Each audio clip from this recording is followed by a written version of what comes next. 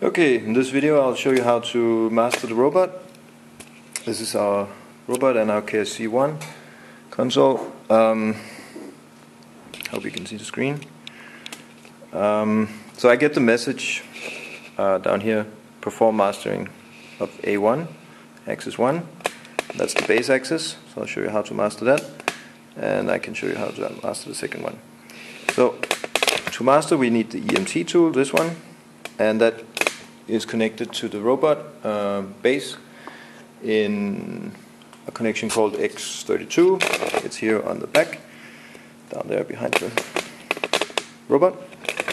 And we need to connect this to the robot while it's moving. This is a mechanical switch, so a sort of electronic tool with a little pin that goes into a little metal cut robot that's illustrated here. We'll see how these lights light up when it goes into this crease and comes out again. It knows exactly what's the position of the robot.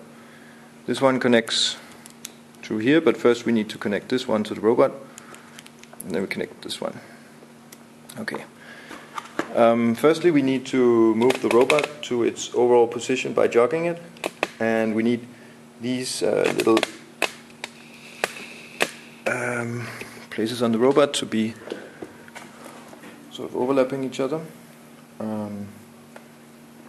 Show you, like for this axis we want, as you see, the little black crease there just aligned with this, so it's aligned right there, more or less, just roughly. And the same I've done with the other axis. So we need to attach our EMT tool to this connector, so that the little pin can go into the crease. And I connect my tool, and I see the LEDs are lighting up on the tool. And now I go with the console. Let's see if we can get it on.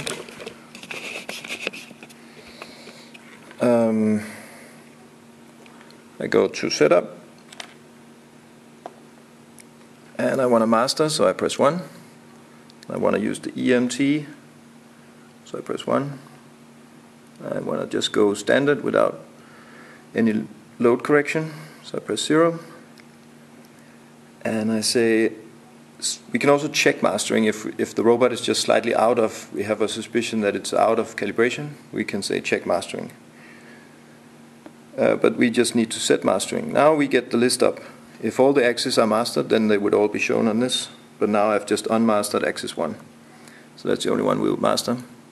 So I just press down here in the bottom. We need to check the console. Say master. And then it actually doesn't show anything. It just says start key required. Start key is the green one.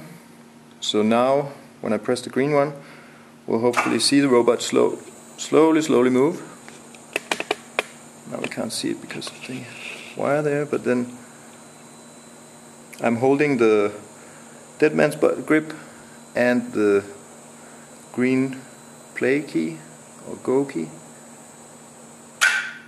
and now it's done.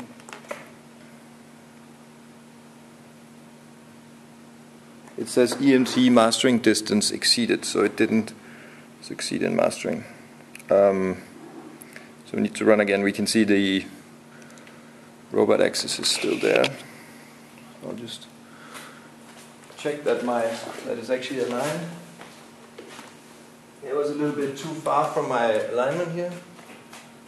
And I'm of course doing everything in T1 mode. So always in T1 mode if you're close to the robot and using the console, and nobody else can be within the robot area while this is happening. So I'm holding the dead man's button and I'm just turning axis 1 to align. And I'm saying mastering, and we go again. Now I see the green light, one green light here. 2 green lights, 1 green light, and then it's done. Then I can release. So now it says no axis to master. So axis 1 is mastered. And the same goes for the other axes. We want to align those points, move the EMT and press the green button and so forth. Okay.